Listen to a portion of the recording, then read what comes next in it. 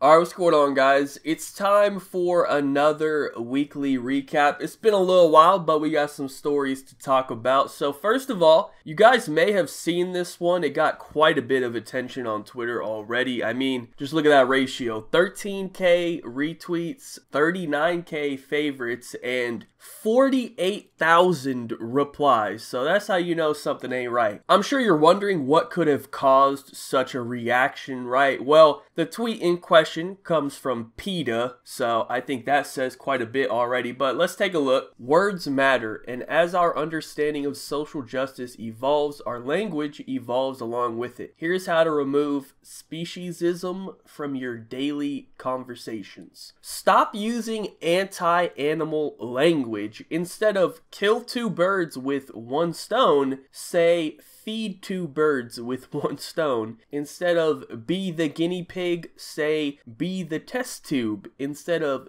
beat a dead horse, say feed a fed horse. Instead of bring home the bacon, say bring home the bagels. Instead of take the bull by the horns, say take the flower by the thorns. Now, I don't think I really have to explain to everyone why this is pretty stupid. I mean, listen, I'm all for animal rights. Protect the animals, save the animals, that's great. I love animals. However, this is taking it a little bit too far, don't you think? Like, I'm pretty sure birds aren't offended by the phrase kill two birds with one stone. And you want to know why? It's because they're a fucking bird, okay? They don't understand what we're saying. So I don't think we really need to worry about hurting the bird's feelings. Like, okay, just get the fuck off your little high horse, PETA. Like, we get it, man. You're PETA. You're vegan. You don't eat meat. You want to protect the animals. Good for you. But, like, don't try to sit on this moral high ground above everyone else in the world, like, looking down at us like, oh, look at us up here.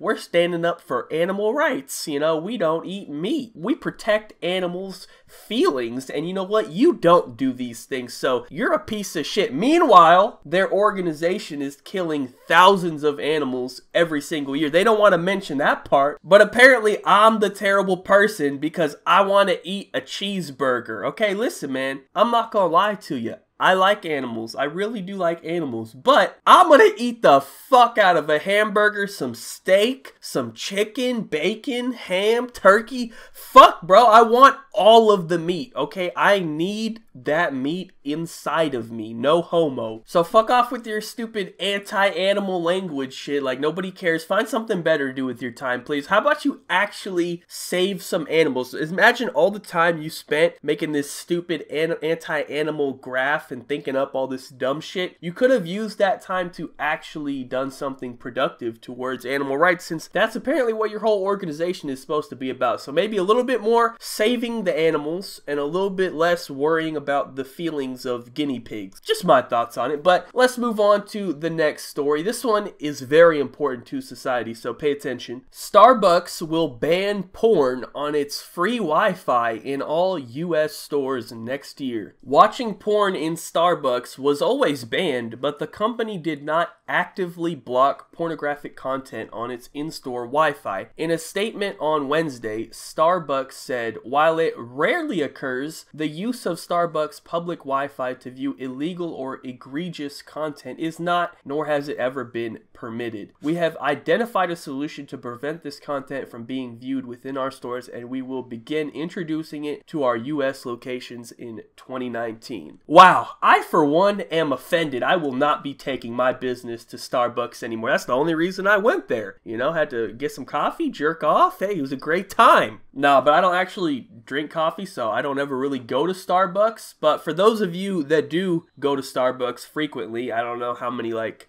15-year-old white girls are watching my videos. Probably not very many. I don't know. I just assume that's like the main Starbucks demographic. I could be wrong. You know, don't hit me with the Me Too or anything. But is this a common occurrence for those of you that actually go to Starbucks? Have you ever seen anyone doing this? Or maybe you do this yourself? I mean, don't be shy. Go ahead. Admit it. It's okay. I wouldn't think it happens very often. I mean, they did say it happens rarely, but it did happen enough to the point where they felt they needed to actually ban porn from their internet servers. So, I mean, I just can't imagine going into Starbucks, you know, I order a coffee, I sit down, I'm waiting for it, and I just pull out my laptop and I just load up the Pornhub and, you know, start looking at shit. Like, I mean, you gotta be a real fucking weirdo to do that, man. Like, are these people jerking off as well? I mean, I'd imagine they weren't going that far, you know. That's definitely noticeable if you just pull out your cock in the middle of Starbucks. You know, I don't think you could do that. So I guess they're just looking at porn. I don't really understand the point of that. It doesn't sound good. They're just sitting in the middle of Starbucks with a boner and Pornhub pulled up, and that's fun, I guess. I don't know. I mean, I guess it's more about like the thrill of getting caught. You know, like these little weirdos are like, oh, you know what? I'm gonna look at this porn. Oh, I hope nobody catches me, bro. Like, yeah, man. You better hope nobody sees you, man. That's how you get put on a list, okay? Next thing you know,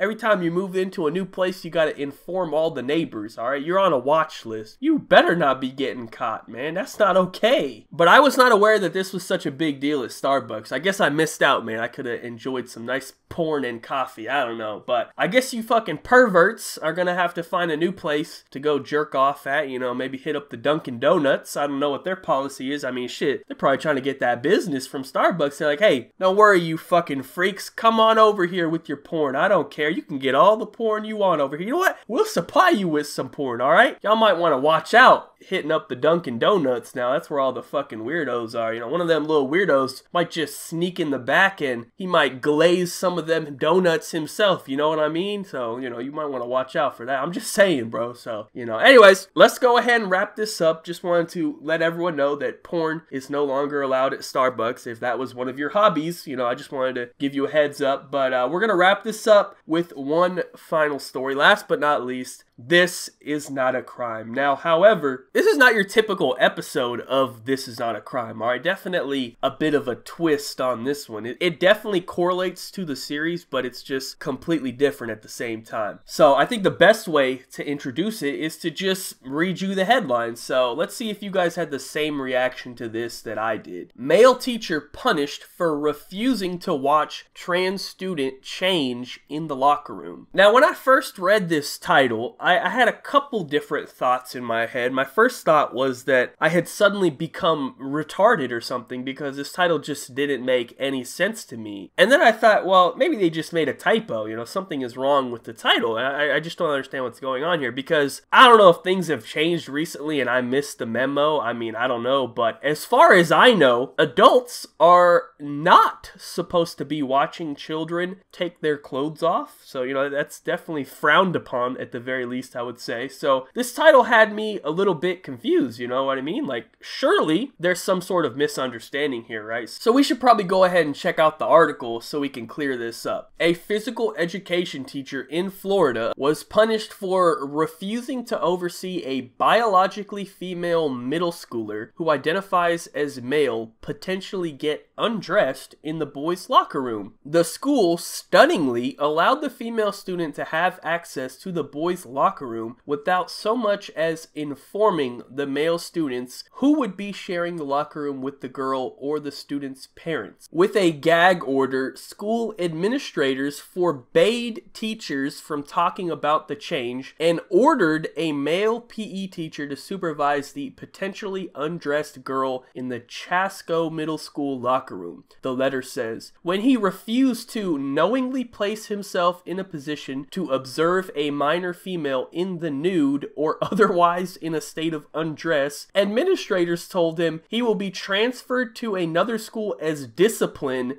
for not doing your job in the locker room. So it seems that there was no misunderstanding in this title whatsoever. This story is exactly what I thought it was, and I'm a bit mind blown right now because when I was in school, teachers would definitely be getting in trouble for watching students change, alright? Apparently nowadays, they are getting in trouble for not watching students change. It sounds to me that this teacher was a normal, respectable human being, and he got in trouble for being a fucking normal person. That's what it came down to. The fact is here, a grown man did not want to watch underage children take their clothes off. That's it. That is the fact of this story. And somehow, he got in trouble for that. What a fucked up backwards world we are living in, bro. Like, this is why I wanted to include it in the "this is not a crime" segment, because this is not a crime. You know, they're acting like it is. They're acting like he did something wrong, but he did the right thing. Like, this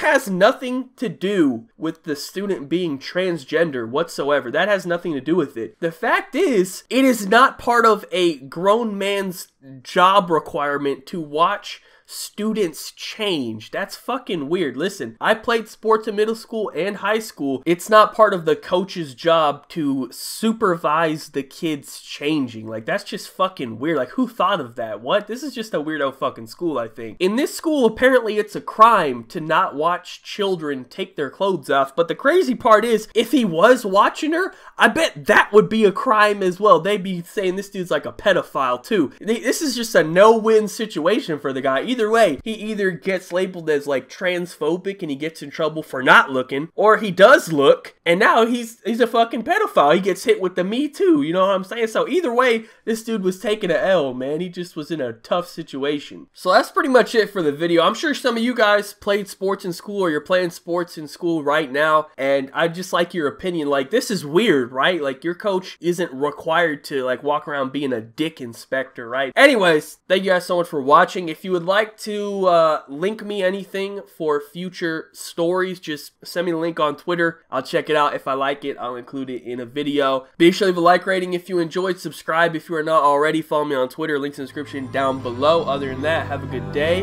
and peace out.